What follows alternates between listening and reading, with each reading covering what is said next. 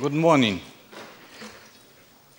I'm very pleased to open this session and to resume our work and give and to announce the talk of Kaisa Matomäki from the University of Turku, Finland. She will speak on the distribution of Fourier coefficients of modular forms. So please. Thank you for the introduction, and thanks for the organizers for inviting me here. It's a great honor to be speaking here. So I will talk about Fourier coefficients of modular forms, and I don't like frightening people at my first sentence, so I have two alternative beginnings for the talk. So I will start with a sentence that is intended for those who are familiar with the modular forms. And just if you are not, don't listen to the first sentence, and start the talk from the second sentence. So I take F, be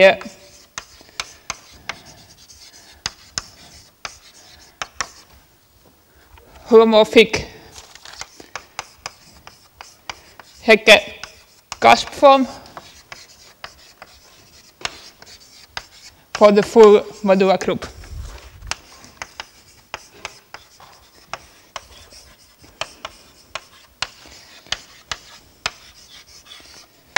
Okay, so that's the first sentence, and then I have a couple of sentences for the non-experts. So I'm talking about functions f, which are defined in the upper half plane of the complex plane. So here's the real axis, and here's the imaginary axis.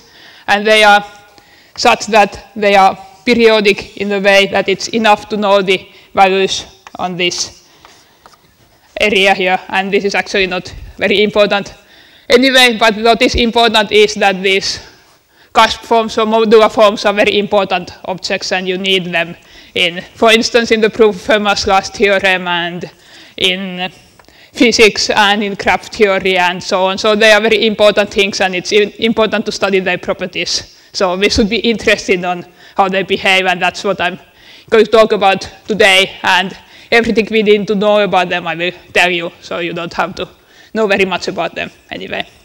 So the first thing we know about them is that they have a Fourier expansion. So we can write the Fz as a sum from 1 to infinity. That's because they are cusp forms, they're not zero term. And we have the Fourier coefficients lambda fn.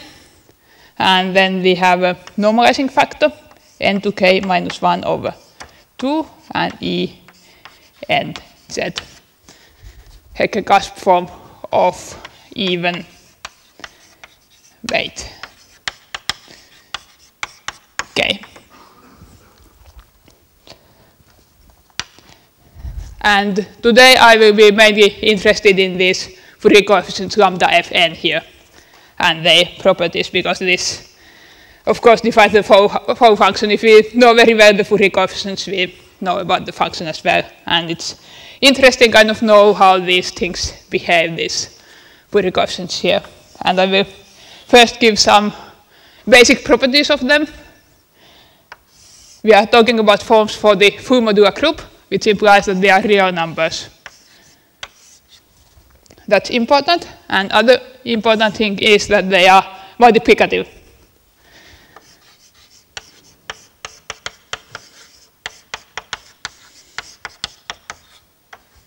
And a third classical fact due to the line is that they are bounded by divisor function. So the size of the coefficient is at most the divisor function, which is of size n to epsilon for any epsilon, so they are rather small.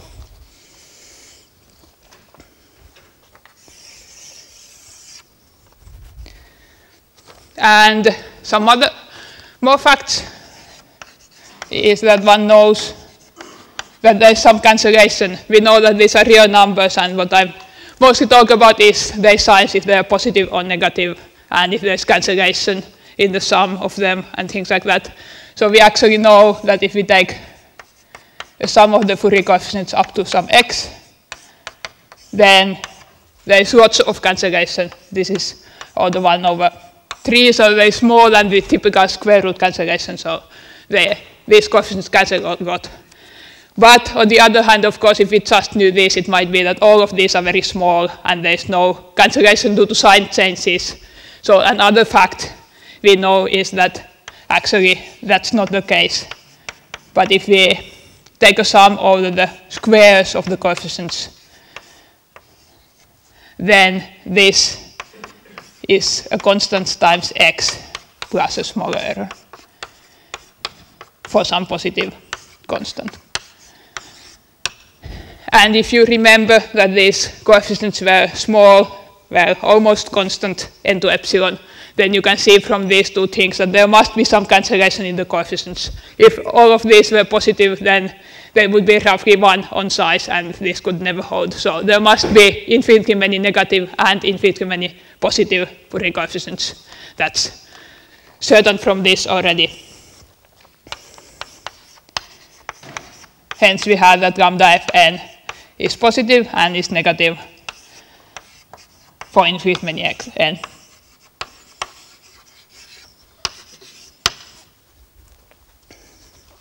But then you can ask more precise questions about these signs.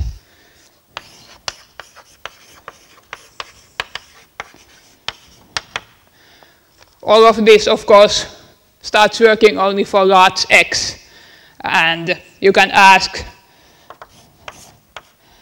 what is smallest n such that lambda fn is negative. I mean, we have normalized these things essentially in a way that lambda f of 1 is 1, so it's positive. And anyway, these things are multiplicative, so if you find 2 primes on which this thing is negative, then in the product of 2 primes it's positive. So it's no point of asking what's the first positive Fourier coefficient, except that there's of course problem about zero coefficients. But anyway, it's much more interesting to ask about the first negative coefficient, because the multiplicativity guarantees that if you have negative coefficients, you will have positive coefficients. So that makes sense. And of course there is, because there are infinitely many of these cusp forms, you have to have some parameter on terms of which you ask for this n. So we will talk how small the n must be in the terms of the weight. If you look at forms for more general groups, there are also the conductor parameter n, which you can get dependence on. But now we are interested in terms of the weight k of the form, how small is the smallest n such that lambda fn must be negative. And the second question one can ask is that how many sign changes are there?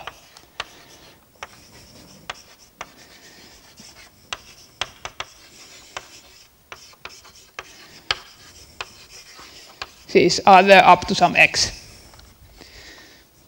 Up to x. And well, you can ask more questions. You can ask, does these signs kind of characterize the form, or do signs of lambda f, say primes, determine the form?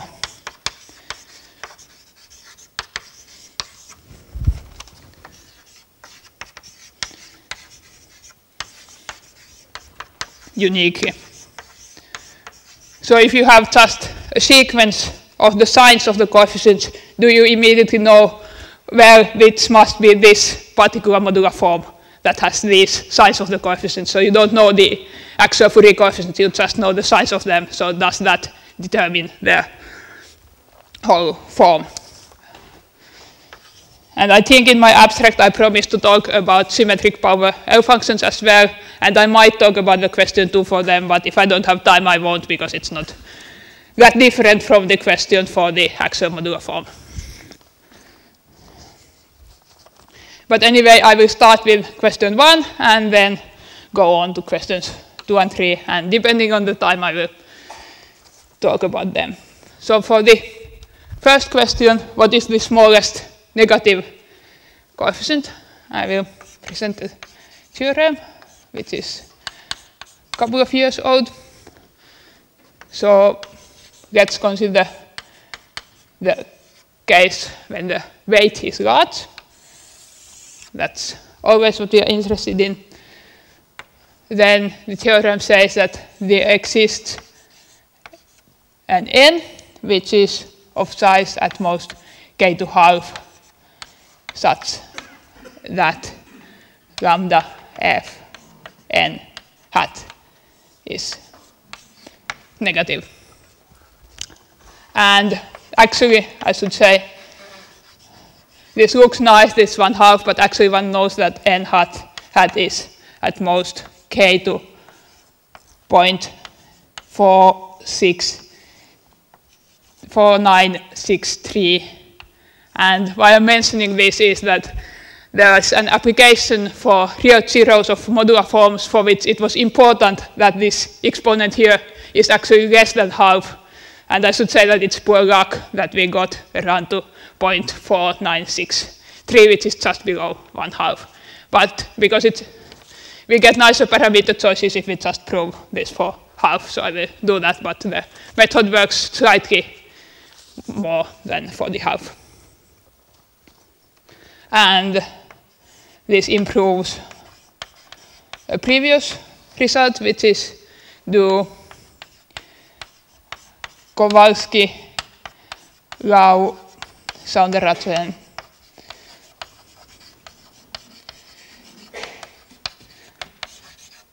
and Wu, who showed that n hat is at most k to 3/5.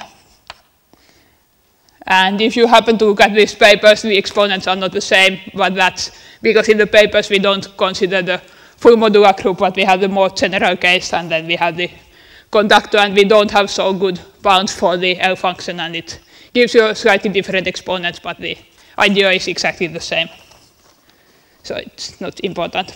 And this problem can be seen as a generalization of the question about the least quadratic non-residue. So this is SL2 analog for asking about the least quadratic non-residue, as that's the first negative that the Dirichlet character takes. And now we look at SL2 L functions and we look at the first negative coefficient of them. So this generalizes that problem.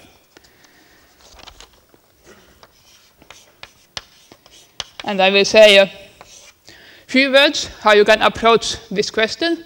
The problem is that you can't approach through L functions really, because you are looking at so small coefficients.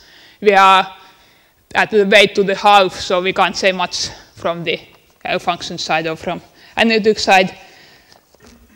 But instead, we use a trick, which I will explain in a few minutes.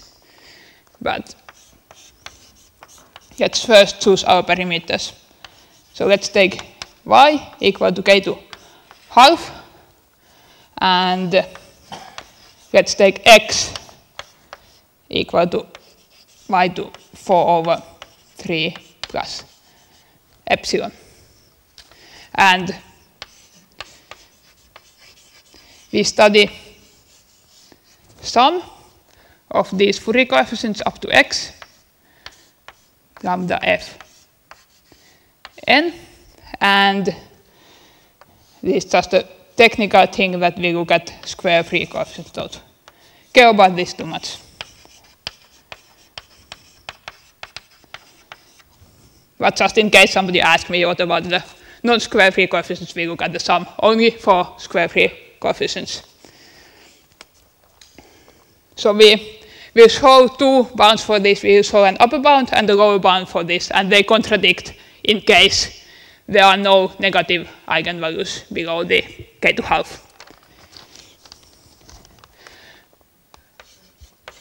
First, we know that if we use subconvexity bound due to Peng and Jutila and Motohashi, I think, for L functions,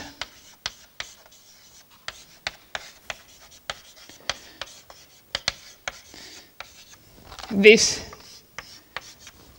gives you quickly that if you look at the sum we are talking about, it must be little ox.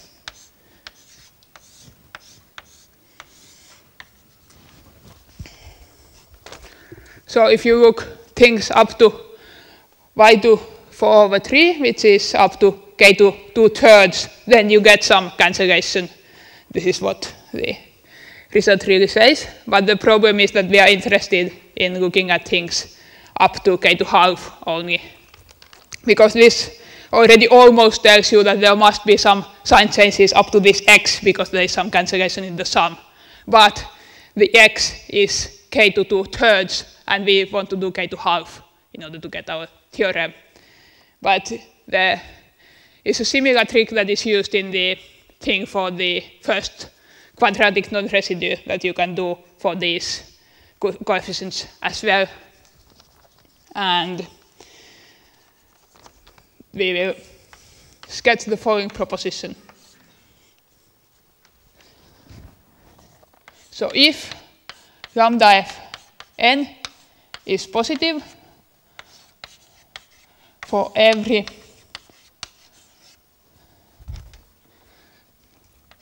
n at most y, that's the contradiction in contradiction to our theorem,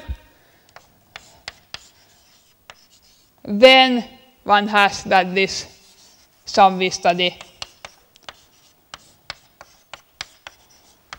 has size at least constant times x for some positive constant c, as soon as x is large enough, or really as k is large enough.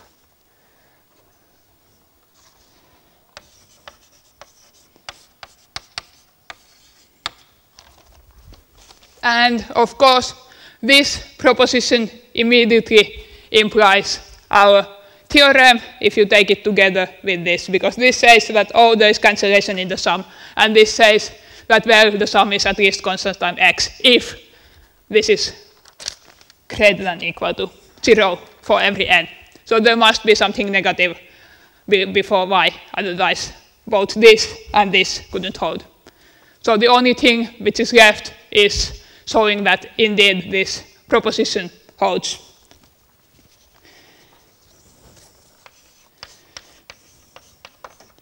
And for that, we use something similar to the quadratic non-residue case. So first, note that, of course, if every Fourier coefficient is positive up to y, then in particular, every prime coefficient is positive.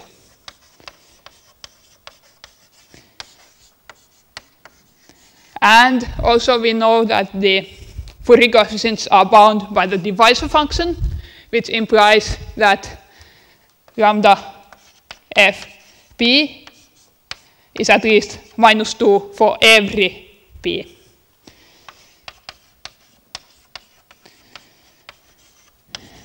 In particular for every p less than x, that's all we are interested in. But then comes in something that was first used by Ivanets and Sarnak when they considered infinity norms of modular forms, and that's a relation which comes from the fact that we are considering Hecke forms. So we have the Hecke relation that implies that lambda f p squared is the same as lambda f p squared minus 1. So this is a very important relation here. And in particular, it implies, because this thing here must be positive, then p is at most y to half. So this gives you that lambda f, let me write it other way. So this here is positive if p is at most y to half, because this is positive for every p squared less than y. And together with this fact, this implies that lambda f p must be at least 1 for p at most. 1/2. So we get something about the coefficient. Now we know at least that there's something positive happening, so we might hope that we get a lower bound like this. Oh, sorry. So let's erase this. We don't need it anymore. I think we keep the theorem, yes. And I will recall again the questions as we arrive to them, so it's not a problem to erase them, I guess.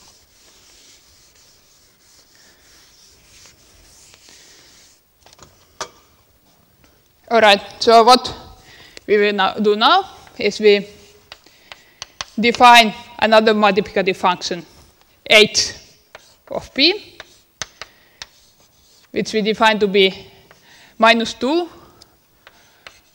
for p between y and x, and we define it to be 0 for p between y to half and y, and we define it to be 1 for p less than y to half. And by what I just said, we get this be multiplicative.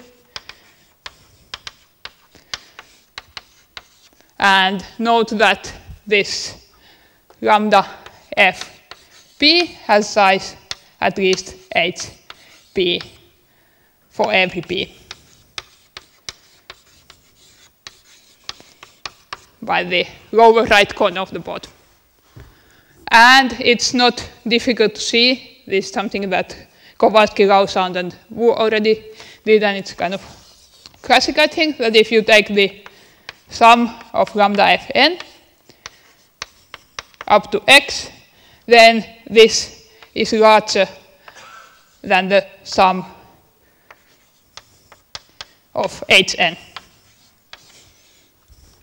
So it's not that every lambda fn would be larger than hn because there's some negative stuff, but the sum is indeed smaller if you change from lambda fn to hn. So it's enough to solve the lower bound for hn.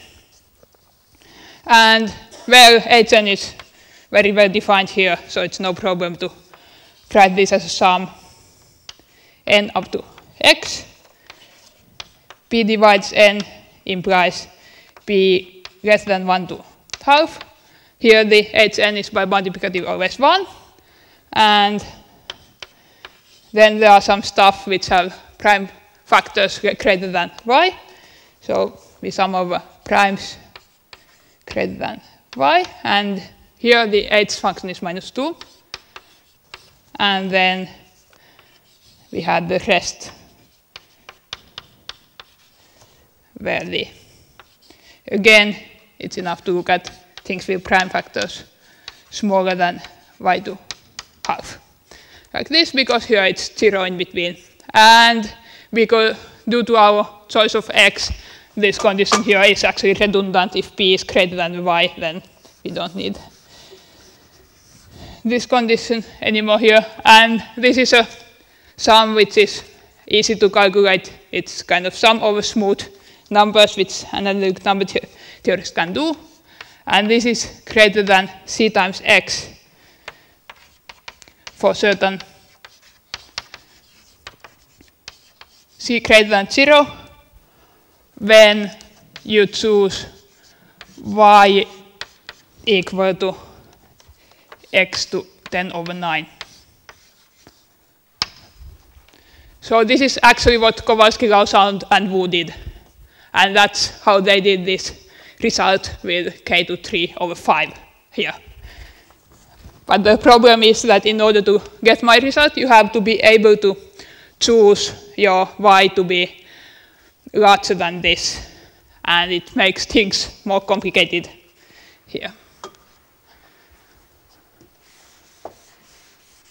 Okay, so let's erase my theorem.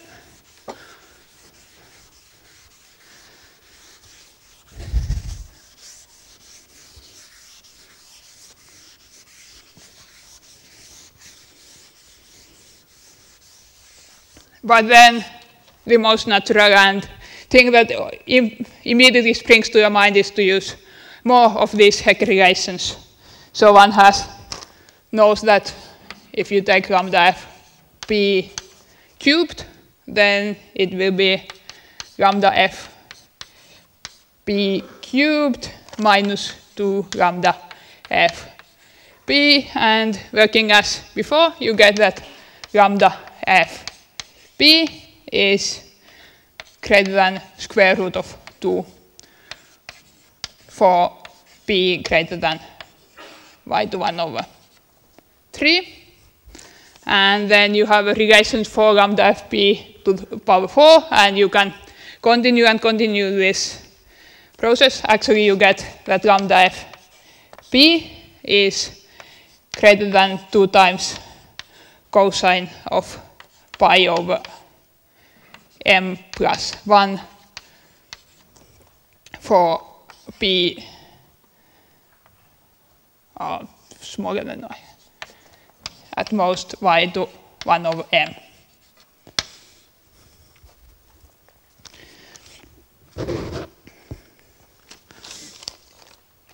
So this is not difficult to get, and then you do the same thing. You can define h differently, so you get much more complicated h.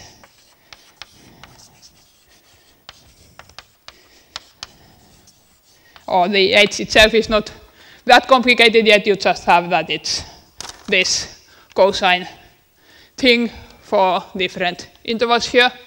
So you get a similar sum, but now you can't do this just easily by hand, because in order to get the result with 0.6, I think you have to use 50 of these things or 60 of these things for 60 or 50 different m. So you can't just by hand decompose the sum and then look at the different components. And this indeed leads to an integral equation, which is normal for sums of multiplicative functions, and then I transformed it to a difference equation.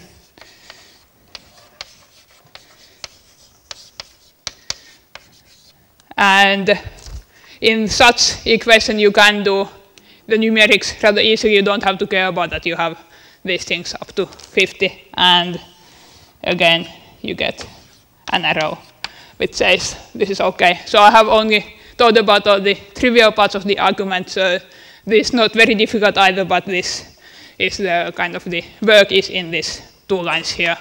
But it's no point of explaining it very in details. But anyway, this implies the theorem.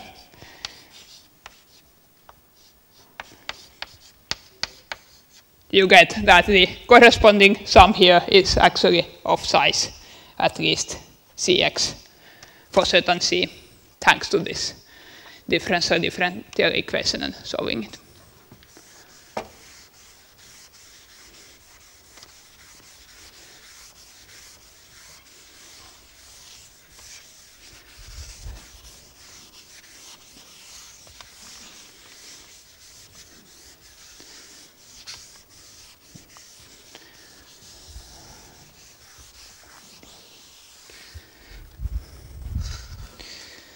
Okay, so now we have got through the first question concerning the coefficients, and I will go to the second question, and you can forget about everything I said about the first question. That's not relevant anymore, and you can also wake up if you got asleep during the first thing.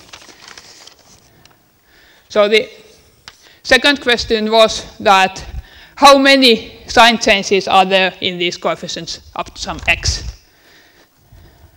So to measure that, we make a definition. We get nf plus minus x be the number of x's such that lambda f n is positive or negative. So plus for positive and minus for negative. And let me state the theorem on this. So it says that if we take epsilon and eta positive, and take sigma to be either plus or minus, then nf sigma of x plus x to epsilon minus nf sigma of x has size at least x to epsilon minus eta for almost all x.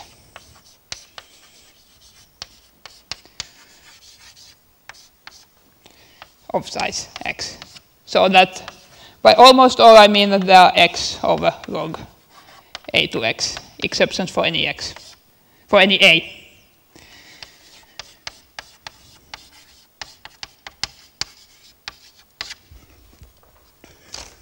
And so almost all very short intervals contain positive coefficients, and almost all very short intervals contain negative coefficients. So there must be lots of sign changes indeed. If we look at the sequence lambda fn up to x, it has of order x to 1 minus epsilon sign changes.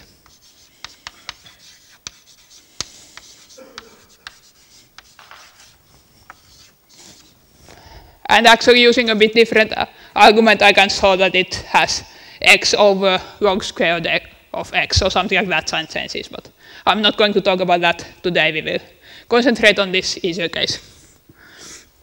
And I should say that this theorem here improves a very recent work by Wu and Chai, who showed that if you take epsilon to be at least 3 over 7, then positive proportion of these intervals contains positive and negative coefficients. So this is quite a bit better that we can take epsilon instead of 3 over 7, and we get that almost all intervals instead of a positive proportion of the intervals. And also this corollary is before known for x to half instead of x to 1 minus epsilon. Now, it's very sleepy. Sorry about that.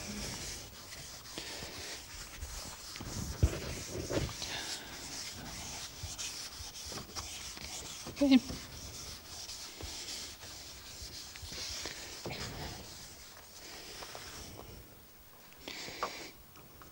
And again, it's, oh, I told you to forget everything about the previous proof, but what is similar is that we look at certain sum and show two bounds for it which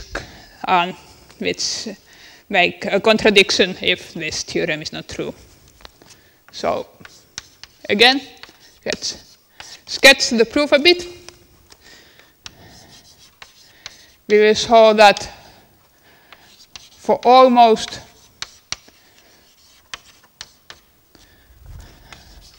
all x's, we have that if we take the sum of the coefficients in a short interval,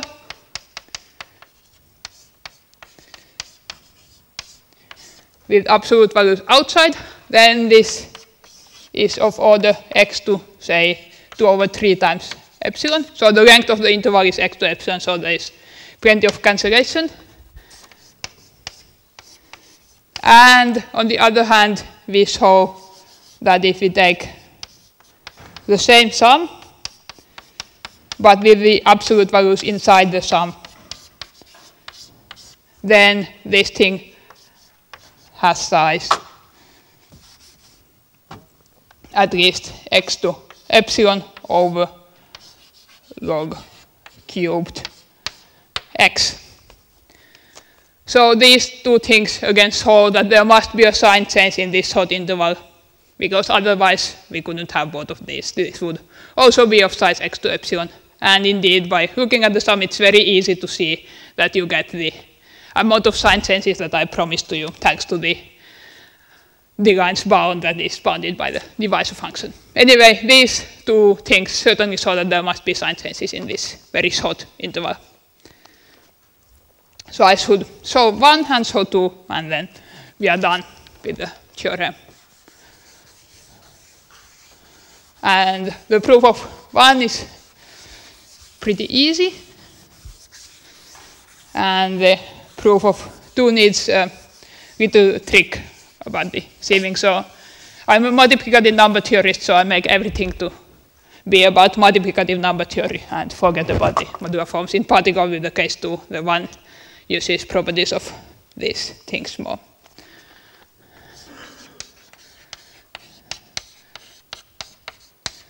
So let's start with proof of 1. So it's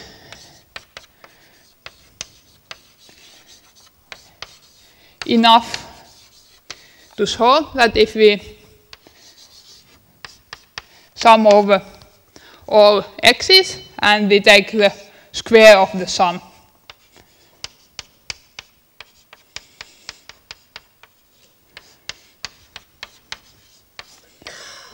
then this has size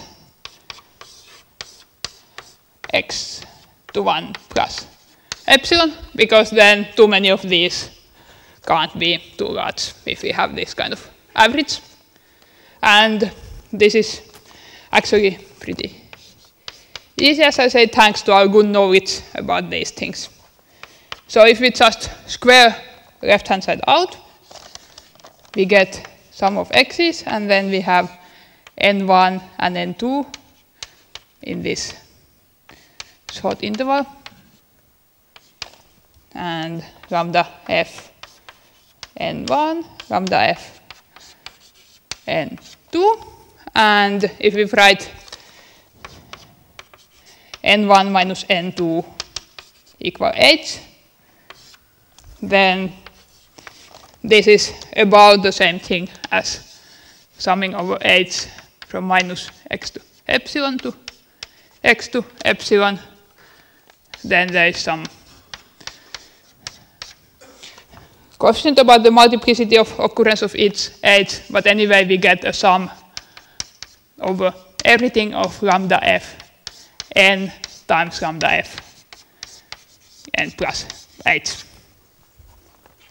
Like this.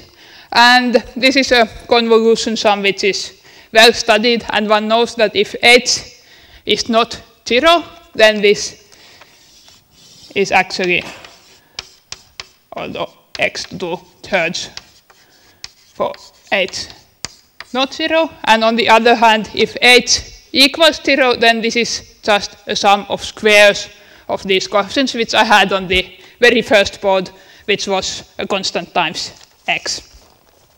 So all in all, believe me that this is order x to 1 plus epsilon. So this main term coming from the h equals to 0, guys, we have x to epsilon here, and this is of size x. So in total it's of size x to 1 plus epsilon. So this first thing is proved, and it implied this bound for the absolute value of the sum.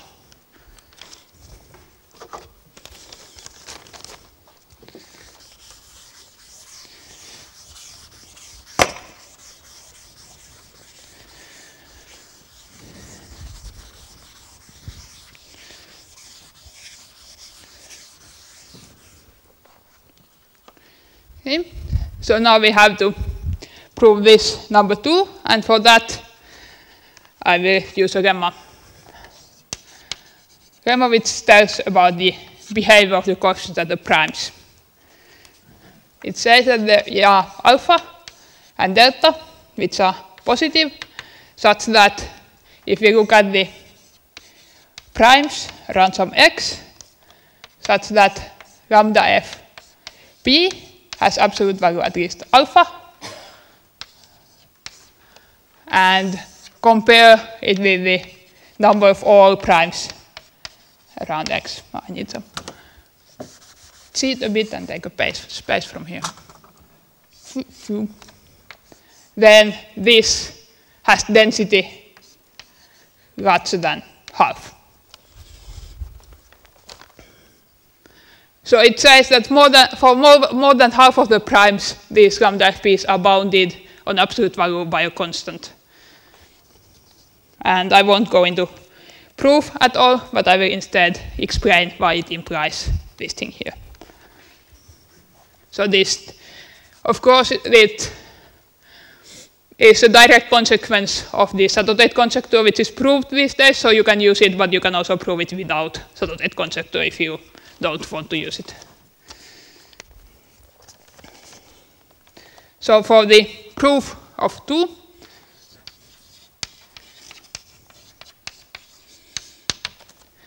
we take P to be the set of primes around x to epsilon over 2, such that lambda fp has absolute value at least this alpha. And we take R to be the set of primes around x to 1 minus epsilon, such that again lambda fp has absolute value at least alpha. So both these sets have density a bit larger than alpha in the primes by the above lemma.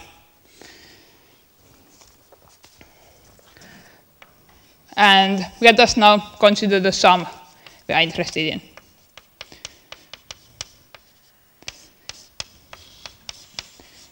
So we have this sum. So this is certainly larger than alpha cubed times a sum of products from the sets I have here, P1, P2, R from the same short interval,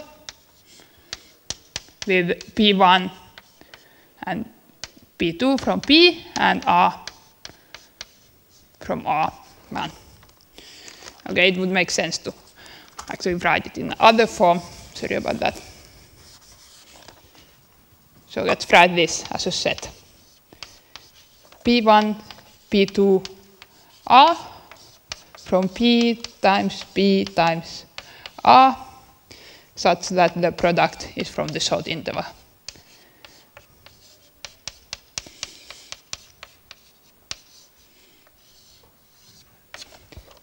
Okay, so that's certainly the case because these are all have coefficient at least alpha. And this we write in another form. Let's write it here so they can use the previous thing. So we take P1, P2, and R, so that P1 is any prime, and otherwise we do what we used to do, minus the same thing such that P1, this is any prime from the interval. So that this product belongs to P complement in the primes times P times R and this same interval. So I have done nothing but replaced this by the set of all primes minus the complement.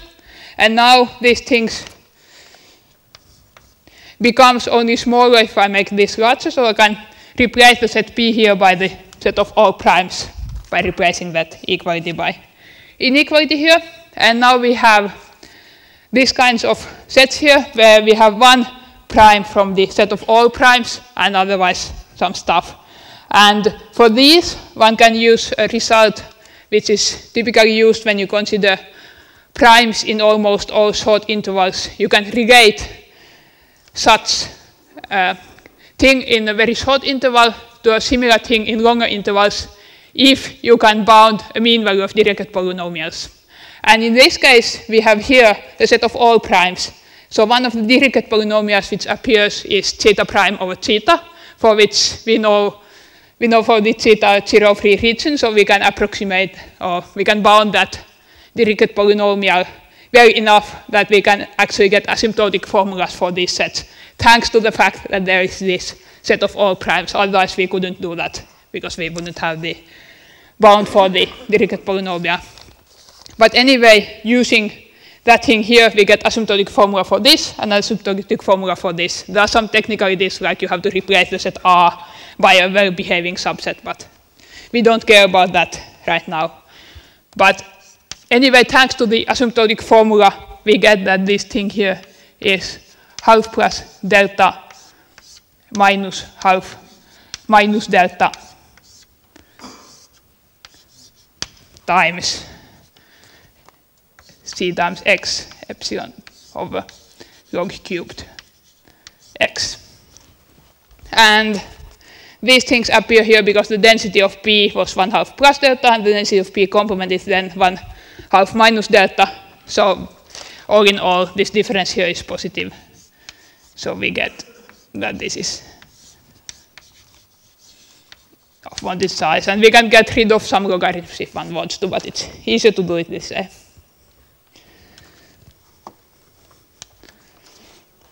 So this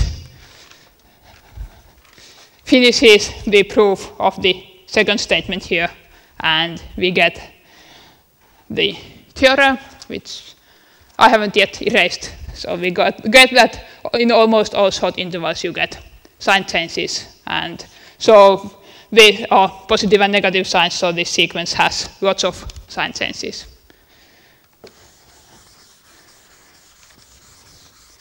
And as I said, and as I promised in my abstract, you can do the similar thing for symmetric power L function coefficients instead of the coefficients of the Hecke L function, but in that case, you don't have the formula 1 so well.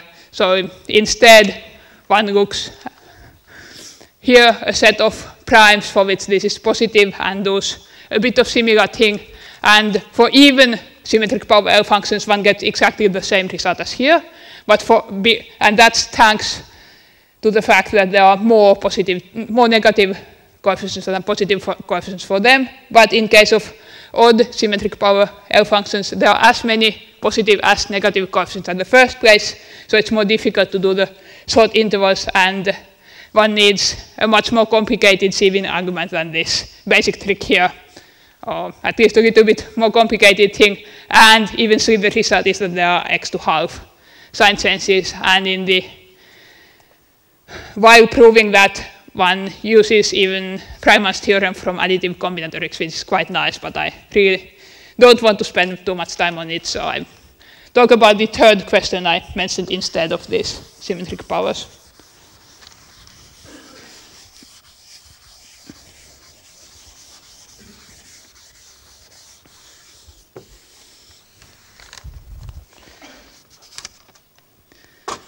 So the third question was that do the signs of the Fourier coefficients determine the form?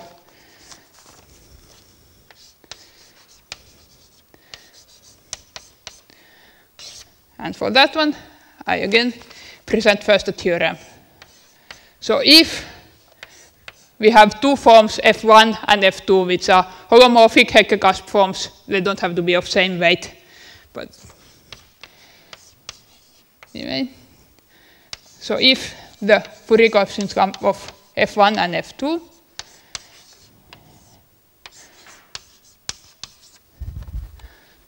have same sign,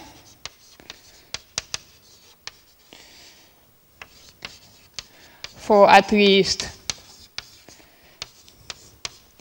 76% of primes,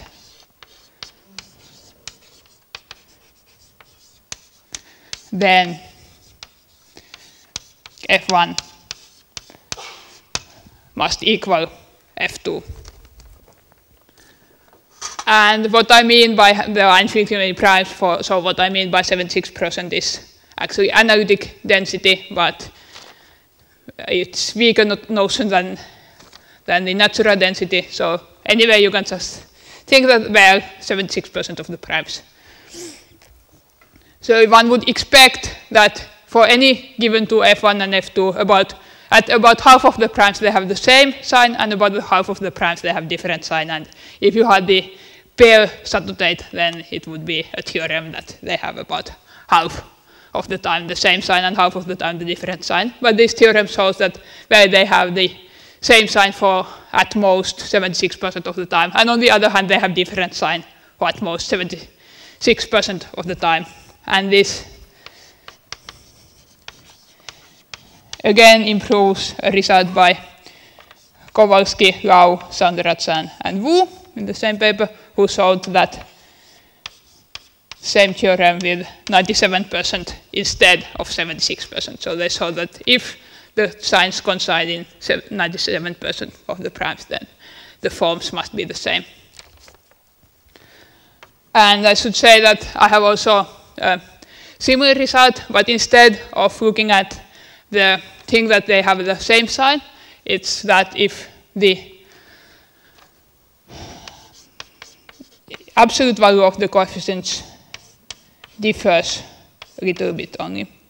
So if lambda f1 p minus lambda f2 p is smaller than 1 over 50 for, say, I think I have a bit better result than this, but for at least 51% of primes. Now you don't have to care about complex multiplication if you take the 51% itself of something slightly below 50. Then f1 must equal f2. So in theory, this is something that you could use numerically, because now you have, they don't have to be exactly the same, but you have this kind of, you are allowed a little bit error, so you can calculate this and look if they are the same. Almost same, where you don't need, of course, 51% for numerics, because you accept if they are the same, they must be always the same. But if you don't find, or if you find that they are essentially the same numerically, then the forms must be the same, so you don't have to care about the error terms in the calculations anymore, except that this, of course, holds only for very, very large primes, so it's not practical. I don't know if you could make it practical, but as it is, it's not practical because you look at the analytic density, and I haven't done explicit things there.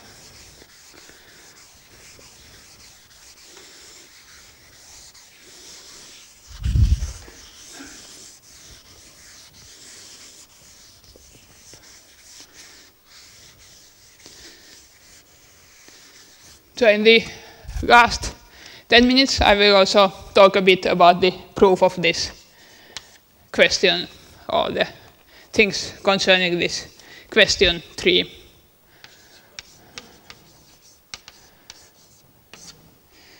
So the point is that you know quite a bit about these coefficients.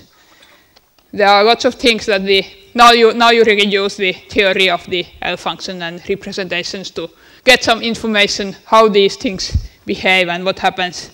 So you know things like if you take the sum over all primes and multiple two coefficients lambda f2b, and you look at the sum over p to the sigma, then this converges for sigma tending to 1 from the plus side. So if these coefficients were just 1, or if you had absolute signs here, then this wouldn't converge, because sum of 1 over p doesn't converge. And on the other hand, I will list a couple of identities to kind of show that what sort of things you know. So you know that if we take, instead of just looking at the product, you look at the square, so we get rid of the cancellation.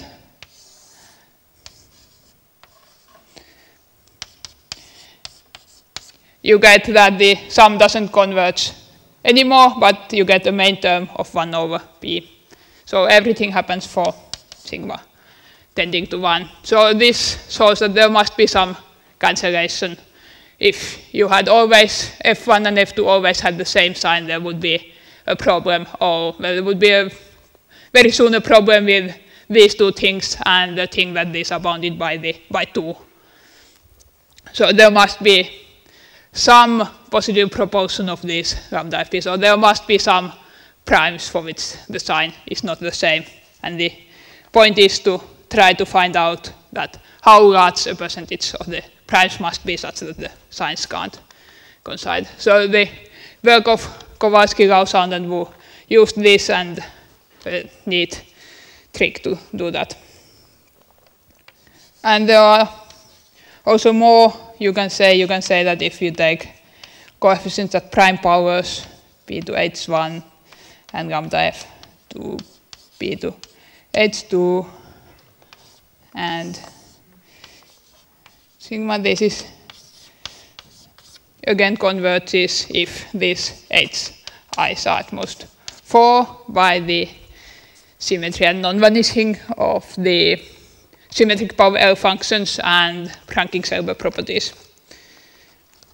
And then you can even use, if you want, the Sato-Tate conjecture to have the distribution of these lambda f's and so on. So there are lots of things you know about them, but the problem is how to use all this information you have. How you conclude from something like that, something like this. That's kind of the trouble that you have to deal with. And as I said, Kowalski, Lausand, and Wu had a nice trick for using these two first things. But if you want to use more information, you have to do something more. You can't just trick around. So let's say a few words about how to approach this then. And there are two steps. First, discretize the problem, and then use linear programming.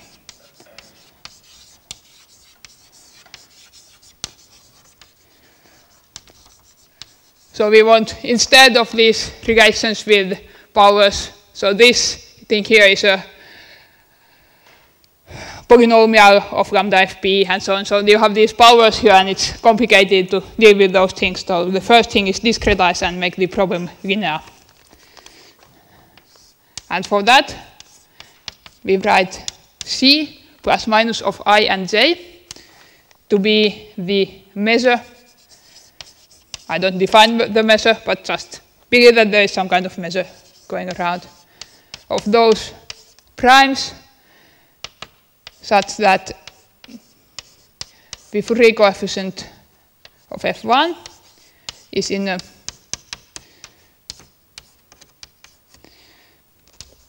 short interval like this, and on the other hand, the Fourier coefficient of f2 is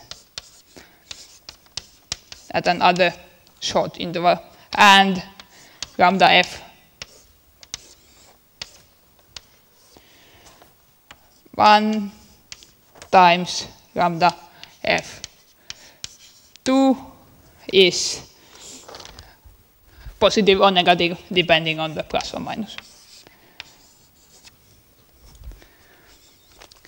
And then using these C's, you can kind of transform all these conditions here to linear conditions on the measures on these C plus minus things.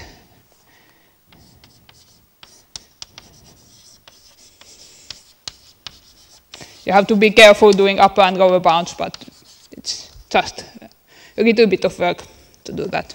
So you get linear conditions for these C plus minus I and j by just putting stuff here, lower bounds and upper bounds. These are here polynomials, so it's easy to find the maximums and minimums in these very short ranges. You take k to be 100 or something like that. And you get linear conditions for those C's, and then use the linear programming. So basically you use an algorithm which tells you that where the sum of the negative Cmi's Cij's must be at least of this size if all these linear relations we get from there hold for these numbers C. And that's the way you get it says that, well, it's 0.24 that you must have the sum of these measures in order to have all these linear relations holding for the C's. And so modulo the numerics, this concludes the proof of this thing, and the second thing is proved exactly the same way, but you get different linear relations for these Ci's. Or you get a different thing to maximize or minimize for this thing, but the relations are exactly the same that you are going to use for this thing. So we get that we are done also with the application number 3, so I think I'm now done with all the applications, so I'm done with the talk. Thank you.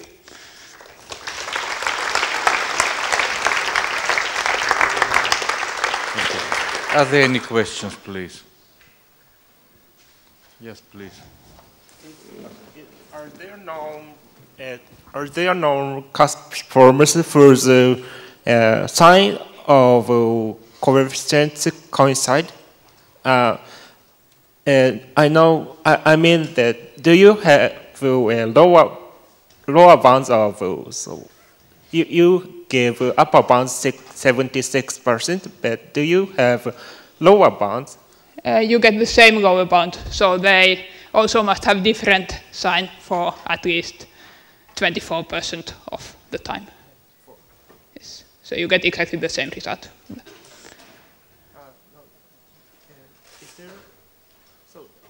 So you look only at the cusp forms. Yes. So you don't have.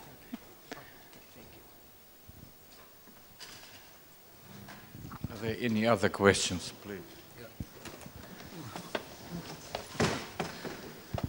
So I think you formulate your results about Hecke eigenforms. Yes. So it's really about the eigenvalues, not so much about the Fourier coefficients. Yes, yes. So what happens if you drop the condition to be eigenform?